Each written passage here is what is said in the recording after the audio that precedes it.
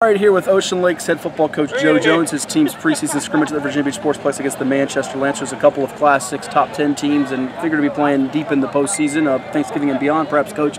Certainly, you know Coach Tom Hall, a good friend of yours. You guys knew going in they were really talented, and what did you come away with thinking about your squad and theirs? Well, absolutely. We knew they have a good team. Like you said, Tom and I are great friends, and we vacation together a lot. And I knew the kind of team he had, and for us to try to reach the end goals that we have at the end of the season and all, I felt it was going to be good for us to play a team of their caliber, to know how we need to play, how physical we need to play, how fast we need to play, how consistent we need to play. And we absolutely got all of that. We knew what kind of team they had. I thought our guys at times, we played toe-to-toe, played with them, did a lot of good things, but when you play good teams like this and you make mistakes and you jump off sides or you drop passes, you pay for it. You pay for it, more so against the good teams, the really good teams. And so, to me, we got out of this what I wanted to get out of this. Just a good, hard, physical football game. We knew they played fast. They're very athletic, got a great quarterback, and they're stingy on defense, so we moved the ball well at times offensively and made some plays downfield. We just got to get more consistently on both sides of the ball, and that'll happen. Now we got a taste of it. We know what we need to get to.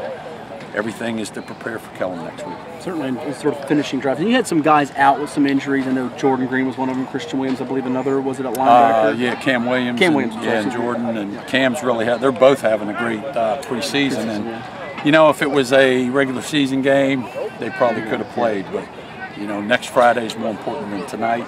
Plus, we got a chance to see some other guys to see if they could step up and next man up. Well, that to me was the positive of the night for you, was defensively against a up-tempo offense, got a quarterback on Notre Dame and some weapons. You guys, the first couple series, didn't let them get in the end zone. Right. I mean, they got some points after that, had a pick six. And we don't, with a short week of 2 real days of practice, but we practice against each other. And so, we kind of walked through the odd front. It's the first we'd seen an odd front defense, so that was something new. And we didn't game plan this week for the scrimmage. We just kept doing what we do at practice and adjusted on the fly. Next week we'll put our time in and we'll game plan. And that's going to help an awful lot. We'll get a couple guys back. We lost Christian Gray, banged up his knee tonight. We'll see how he is next week when we get him back.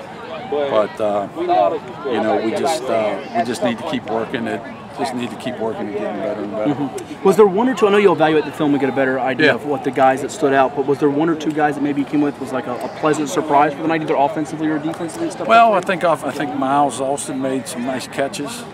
Only a sophomore. Yeah, only a sophomore, and he lived up to the billing. And we kind of told the guys when when the whole idea again in this was to see how we would react and we get punched in the mouth a little bit to see if we're going to punch back, and at times we did. See, Miles, defensively, Eli Snowden, a guy. I mean, Eli Snowden had a good night and plays both ways. And we want to get some guys consistently playing one side of the ball so we don't have to play them full time both ways. And that's going to help us tremendously, but I have to wait. I just, at the top of my head, other than Miles making some catches downfield, we got some guys that are going to make plays and get better and learn from this and take it into next week. Well, let's finish up on these two, and I thank you for your time. A couple of guys back, and I know we're limited with some plays. Jake Will on offense for your running back, and Tank Land going both ways, wide receiver, defensive back for you. Those two guys can be game changers for you. Absolutely. Back in the Ocean Lakes uniform, what's kind of been the sense from them in practice, and now as you go into the season with those two guys? Oh, it's great having them back, because if you look at the guys we lost last year at running back and some receivers and a defensive back and linebacker, and those two guys fit both sides of the ball slots.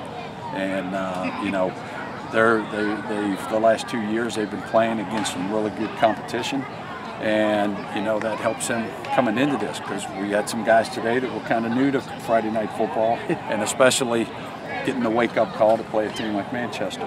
So overall that's going to help us, and that's what we're looking for. We're looking for quality depth so we can spell guys and not have to play them full time both ways, and that's going to help us in the long run. And finally, you got Kellam up next. That's your singular focus. But I thought your kids were a little juiced to play a Manchester team who's recognized in the state. You guys got to the region semifinals last year, have championship aspirations, and really you don't get that measuring stick, because the Beach is being a 10-game schedule until the postseason where you may see an Oscar for somebody. What's kind of the feeling of this group? I mean, has there been a lot of talk amongst them of let's go further with last year? We kind of got things turned around and championship is the talk? Absolutely. It has been. We feel like we got the personnel to go as far as we want to go. And, we have to continue to just keep working hard at getting better. We stress every rep, get better every rep. And, it is good playing a team like Manchester because, and last week playing Indian River and Heritage, but especially Indian River, they're a team that's favored in Division 5. So you only get better playing people that are quality. And like I told our guys, we come into this. If we come into a game with Manchester, we're going to be the underdog. There's no doubt. And we got to see what kind of fight we have in us. So it is a good measuring stick for us to know where we need to be. Because I went last year after the Oscar Smith game. The next week I went to Colonial Forge to watch Manchester play Colonial Forge, and to see the level they play at. And this is only going to help us in the long run. Absolutely. We'll be watching. Thanks so much. Absolutely. Appreciate Thank you. Absolutely. Good seeing you. Yep.